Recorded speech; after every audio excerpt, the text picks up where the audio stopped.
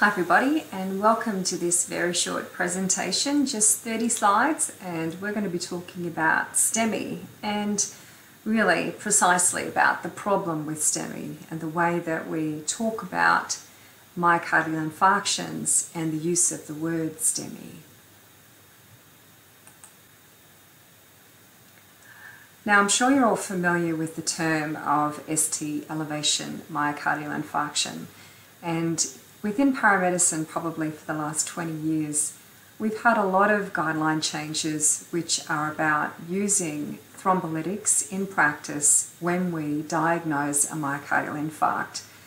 Our tools that we're using to diagnose a myocardial infarction these days are based upon finding ST elevation on an ECG.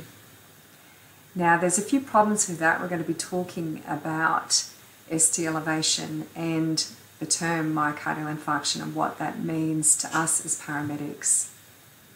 So this slide is a really good overview about the problem that we have. And it says that the current guideline recommendations about the way that we treat MIs is flawed because of our terminology use around STEMI and non-STEMI. And in fact, these three fellows are proposing that it's actually held us back and will continue to do so if we don't start changing the way that we discuss and manage STEMI.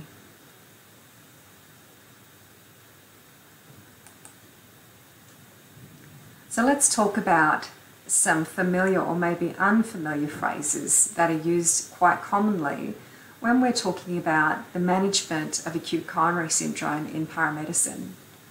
So these three, I'm sure you'll be familiar with: STEMI, non-STEMI, and some of you might have heard of ACO, or acute coronary occlusion, or a near occlusion, and that just means that there's insufficient blood flow to perfuse the tissues past a block in the coronary artery. So another term that's quite new, that's been around for maybe only 3 to 4 years, is the term OMI or OMI. And what that means, it's an occlusion myocardial ischemia or myocardial infarction. So considering that the cost of chronic heart disease is about a quarter of all hospital budgets, and cardiovascular disease is a huge problem and an ongoing problem.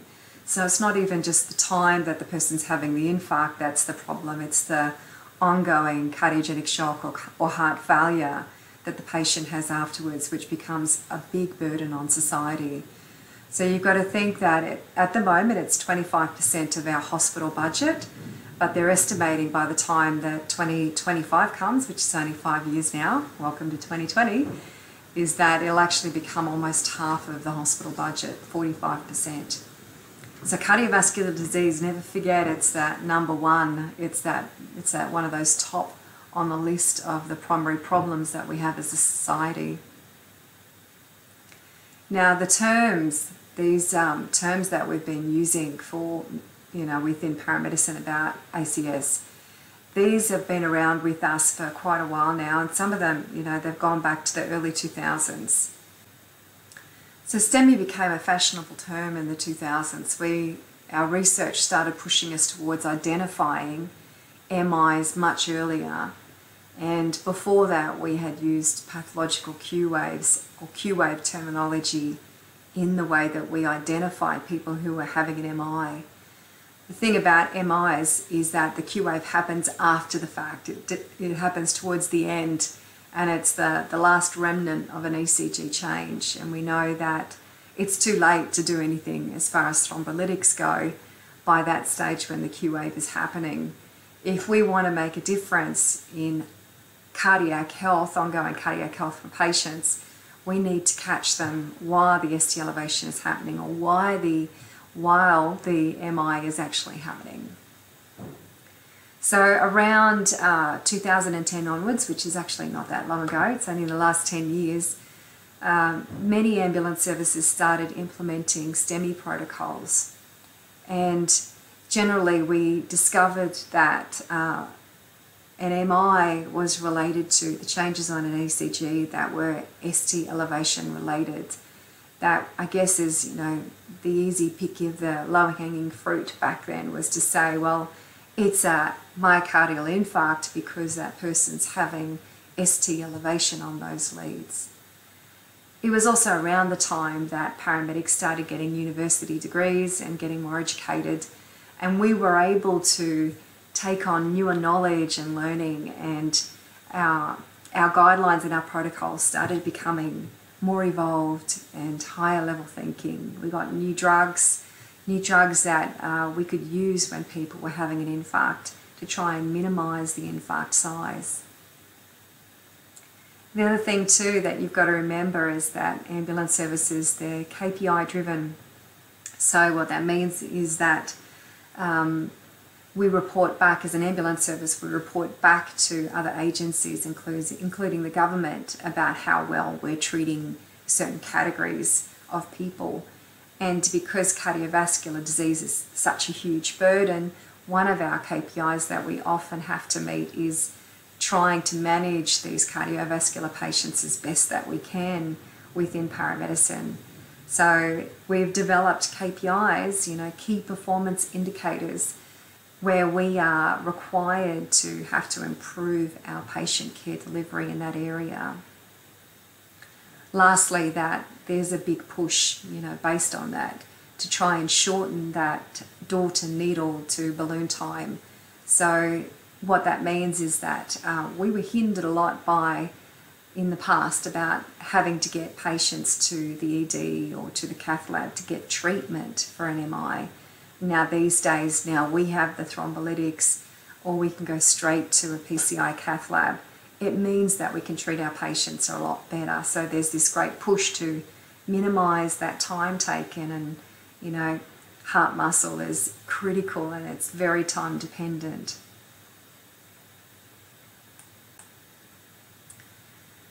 Okay, so unfortunately, the term STEMI, it restricts our minds into thinking that an acute coronary occlusion is diagnosed reliably and or only by STEMI criteria, and that the ST segment is the be-all end-all for diagnosing a myocardial infarction. And there's a lot of problems with that, and our ambulance service guidelines are a pretty good mirror of that problem in the industry at the moment, and that for some places there has to be, you know, X amount of millimetres of change, and the monitor has to say meets ST elevation, etc., for us to be able to actually instigate any treatment for that patient with the use of, you know, for advanced procedures such as thrombolytics. Now that's a huge problem, because some patients don't develop ST segment elevation like what we would say is being typical, and an MI can be produced in other ways that aren't just an ST elevation myocardial infarction. And that's what we're going to spend some time on talking about now in the future slides.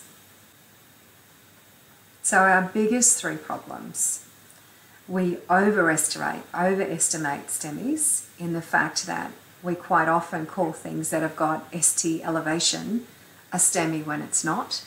We're not well trained when it comes to recognising things other than STEMI that cause ST elevation. We're under-treating non-STEMI. So one, we're not recognising patients who are potentially having an infarct, but it just doesn't show as being ST elevation.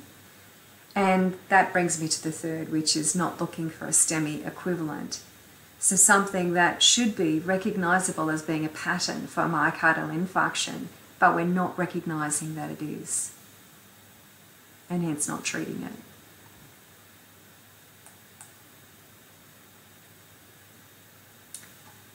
Okay, this fantastic little table, you can see there's a reference down the bottom of the slide there. But just have a quick look through that. So this was a massive study, and they were essentially comparing patients who had myocardial infarctions, those that had ST elevation changes and those that didn't. And when they looked at the history and the background of these patients, You know, one of our myths that we think about is that non-STEMI patients aren't as sick as a STEMI, that they're probably healthier patients or aren't quite as severe, etc. Now, if you have a look through this list, you'll see that on the whole, besides, you know, only I think there's a couple in there maybe, they're actually less. Everything else, they're current, recently smoking, there you go. On the whole, they are actually a very much unhealthier group of people, this non-STEMI group that don't have these typical ST elevation myocardial infarctions. They're generally sicker people. So with this second myth, there's some confusion about the fact that an NSTEMI and a STEMI are really different and that we should manage them differently, that the pathogenesis is different, that because of the way that they are in the heart, that the treatment shouldn't be the same for them. And that's actually incorrect. So if we have a clear non-STEMI case, it should be treated the same as a STEMI.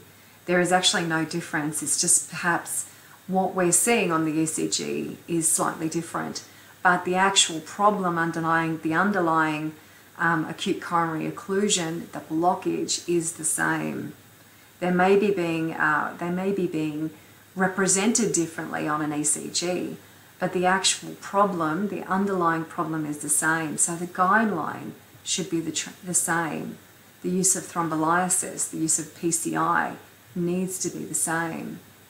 It's about getting our education up and better and recognising those STEMI equivalents. Or maybe just chucking out the whole term of STEMI.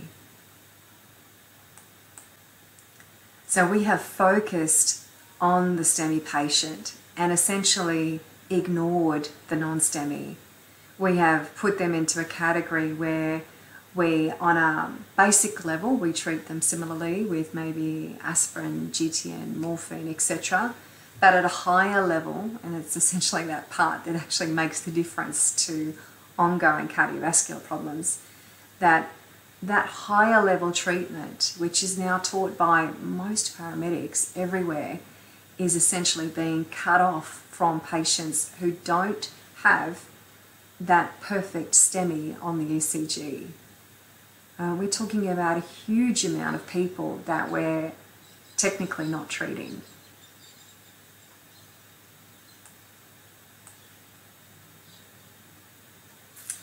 Okay, lastly in this little piece here is about the fact that not everything that is a STEMI is actually a myocardial infarction, and our education needs to improve as paramedics to recognise at least the big 5 mimickers of a STEMI, of ST elevation. So those big 5 mimickers are pericarditis, left ventricular hypertrophy, left bundle branch block, ventricular rhythms, paced rhythms go in that, and also benign early repolarization. Our curriculum, you know, when we're teaching about ST elevation, needs to also cover those changes as well. The big mimickers of ST elevation. Can you tell the difference? And if you can't, well, you shouldn't be calling a STEMI a STEMI.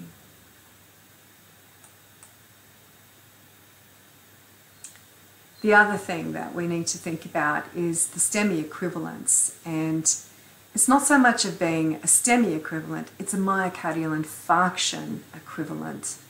Okay, so we're looking at changes on the ECG that represent an OMI, ACO, whatever you want to call it. Let's just try and get away from STEMI. It's the fact that a patient is still having a myocardial infarction, but it's not represented as typical ST elevation. So probably the 3 big ones that we're talking a lot about these days and that you'll easily find more information on is Brugada, Wellens and Winters. The last thing that has been mentioned over the last few years, which is really important to talk about too, is AVR and the importance of that lead. Now, most of you will have grown up knowing that there is a significance for AVR, but certainly when I started, we just forgot about that lead and we didn't even talk about it at all. So as we get smarter and more educated, we start working out, what we're actually looking at a bit better. So let's talk about Brugada. So Brugada, it's a genetic disorder about a mutation of a gene it's usually hereditary, 8 to 10 times more common in men. So testosterone could account for some of those differences. So essentially it's a sodium channel problem in the heart. And one of the ways that we diagnose it is to give drugs that muck around with those sodium channels. So it is a problem with the sodium channels, and we know sodium channels are incredibly important in the heart. If you want to know more about sodium channels, go and watch Mark's electrophysiology lecture on ECGs and channels. Okay, so what it is that we see is that we see ST elevation in the right precordial leads, and it's associated with sudden cardiac death, particularly in young adults. The ECG manifestations are often concealed, but can be unmasked when we give a sodium channel blocker, and also fever, interestingly, when a patient gets a fever. So they can get other conduction defects as well, including first-degree AV block, intraventricular conduction delay, right bundle branch block, and sick sinus syndrome. So those can be other signs of Brugada as well. So what does it look like? Okay, so in A, which is this one on the left-hand side, you can see what the precordial leads, that's leads 1, 2, and 3, right here in the front, what they are usually meant to look like. Okay, and you can see that normally we don't have these bizarre-looking STT changes. So you can see that that is a fairly obvious change for a Brugada pattern.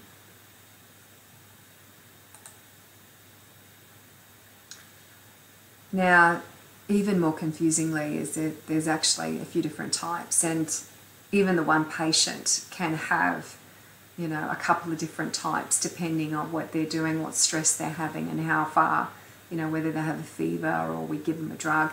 We can actually make them alternate between the different types of Brugada as well. So it generally has this coved ST segment elevation, so a coved kind of shape, coved meaning like a dip, with at least 2 millimeters of J-point elevation. Now the J-point's right at the end of the QRS. Okay, so if you go to the end of the QRS, that's the J-point. So there's at least 2 mils of elevation at that point, and it gradually descends, followed by a negative T wave. So we have that sloping down and then the negative T wave.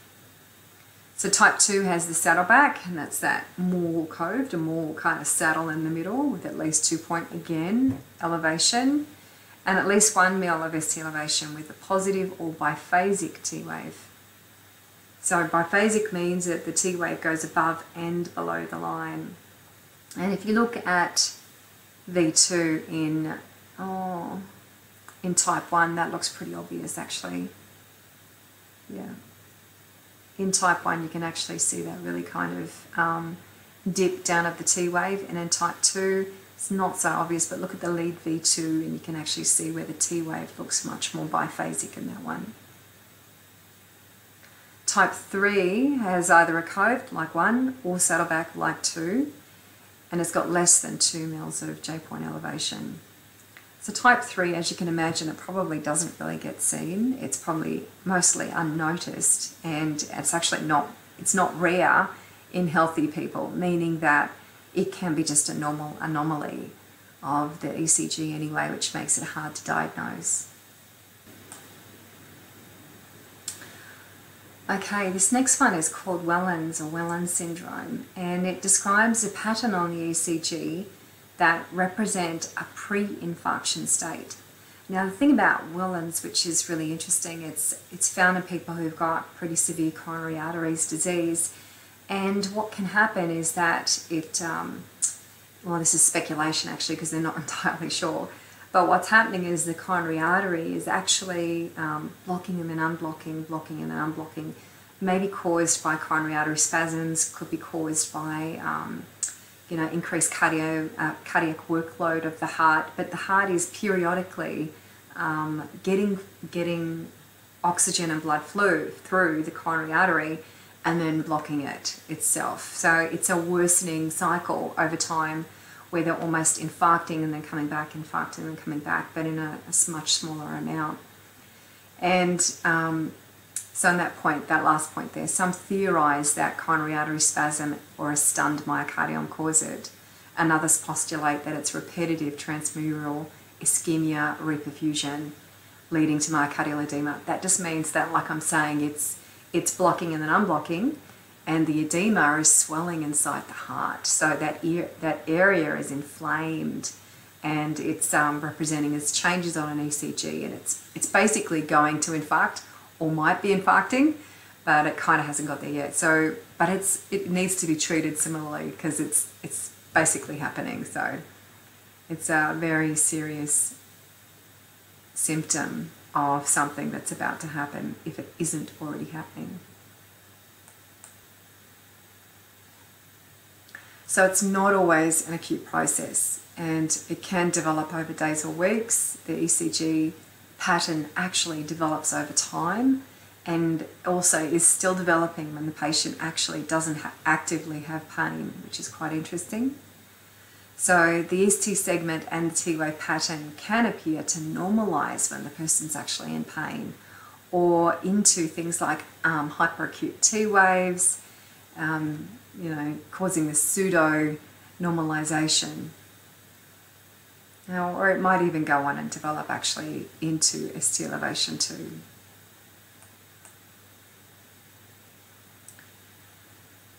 Okay, so type A and type B, have a look at those and the difference between them. They're pretty different. So type A being 25% of cases, and it's more of a biphasic pattern. Remember, biphasic above and then below the line, especially when we're talking about the T-wave.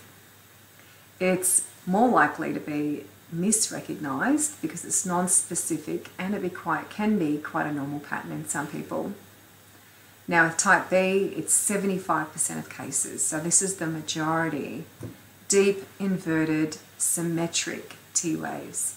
Now remember, with T-waves, they should never be symmetrical. All right, they're normally always got that sort of one side is flatter than the other. Whenever we see symmetrical T-waves, we know that there's a problem going on. And of course they evolve over time, so what starts off as an A, which is quite often missed, will eventually develop into a B. Here's a fantastic picture of a type A. And, there is ST elevation there present in V2 and V3. And most people who know what they're looking for with Wellens these days would look at that T-wave, the biphasic T-wave, and would pick this as a Wellens, even though it is quite unrecognised. I actually think it's when it's like this, it's actually not too difficult to pick it up. So, question, do I treat this as an MI? Well, I think it'd be really hard. I think that we know that a Wellens can infarct, and when they do infarct, they usually do end up pushing into that high ST elevation pattern. So I think that makes it easier for us to diagnose. Bring on snap test troponin in the back of the truck, I say, because that's what we really need. If I did a snap test of troponin, and they're really quick these days to get the results back, and I had elevated troponin, then yes, this would be a good one to start more advanced interventions in the back of the truck. This is a tricky one. And here's a nice type B.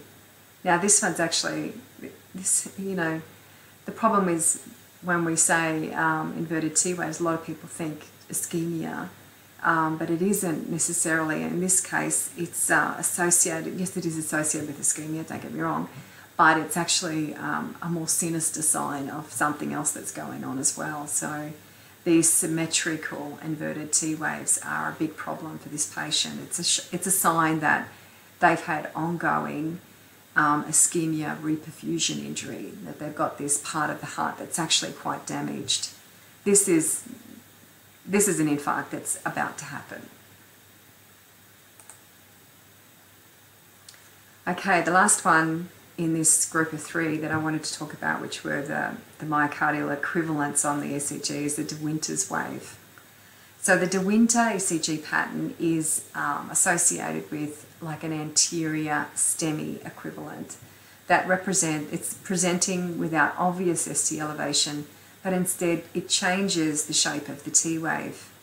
It was first reported by De Winter in 2008, so it's 12 years ago now. So key diagnostic features include ST depression and peaked T waves in those precordial leaves. The De Winter pattern is seen in around 2% of acute left anterior descending artery occlusions, and it's under-recognised by clinicians. Unfamiliarity with this high-risk ECG pattern can lead to under-identification and under-treatment, of course. And patients may be instead misidentified as non-STEMI. That would be a really great follow-up project if anyone's interested in doing it.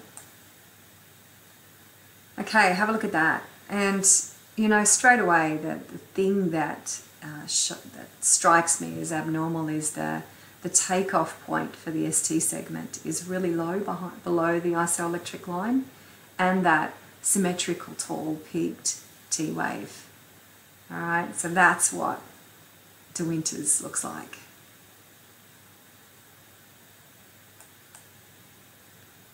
So we've got tall, prominent, symmetric T waves in the precordial leads, so in all those chest leads.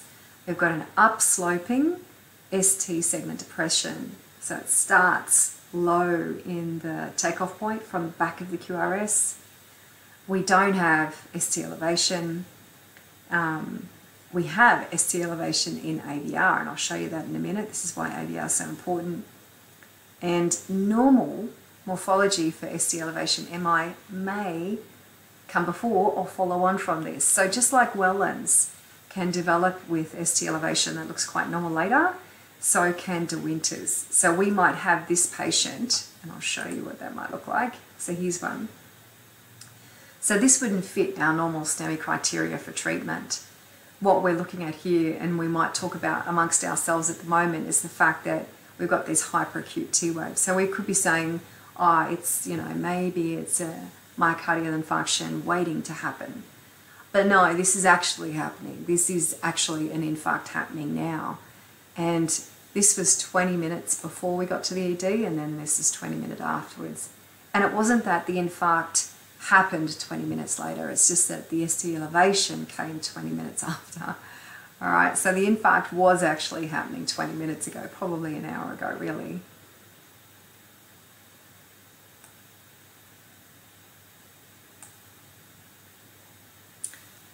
Okay, the last thing I wanted to mention is about the lead AVR and how it's a really important lead when we're looking at coronary arteries disease and what it can tell us about what's going on in the heart. Now, this isn't necessarily a STEMI equivalent or an absolute sign of myocardial infarction.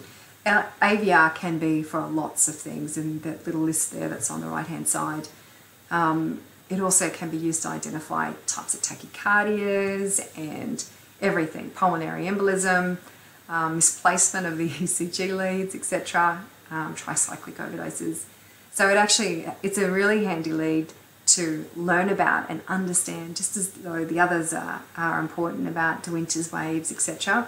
AVR and the shapes that it takes are probably the other part of the education that we need to follow up on to make us a little bit better in that advanced area of being paramedic leaders. So I'll show you an ECG, which is a really good example of an AVR. Now this is an infarct that's happening, and if we weren't looking at that lead of AVR, there's nothing in the STEMI criteria that we use on the road which would make us pull out our thrombolytics or rush this patient off to a cath lab. But I can guarantee you that this patient is having a massive MI, and the only sign that we can see at the moment is the fact that there's ST elevation in AVR. So this is another one of those ones that doesn't fall into that typical category, and why we are under-treating our patients at the moment, and why it's so important that we need to get our education up and better than what it is. So as a group, not just for you watching this as a paramedic, but this knowledge that we have about what's going on, just know that it is happening. We are doing studies and research. Myself, Mark and Sean Thompson over in New Zealand, we're actually investigating the current cardiology curriculum around Australia and New Zealand, and we might extend it to the UK as well, we're not sure yet, but we're looking at what actually is being taught out there, and we're going to benchmark that, make a benchmarking tool and publish on it soon, because we want to make changes in this area, and we do want to improve the education, the foundational education for paramedics, because we know that the industry and the university, they often mirror themselves and they often help to push each other along a bit. And we figure that what we teach in the university will help also guide the industry to also implement better guidelines for their staff on the road as well. And we can work with places like NHMRC, who do the massive big national guidelines, to actually get some of that happening in the background and get us treating, as paramedics, better treating our patients. So we're going to be continuing the research and stay on top of the changes, and obviously, paramedicine.com is where it all happens, and hopefully this being early 2020, we can start getting some more cardiology lectures out there and get you guys all watching. If you have any other questions, feel free to email me at that email address there, and otherwise I look forward to talking and seeing you all at the next conference where we're presenting some of this stuff. See you later.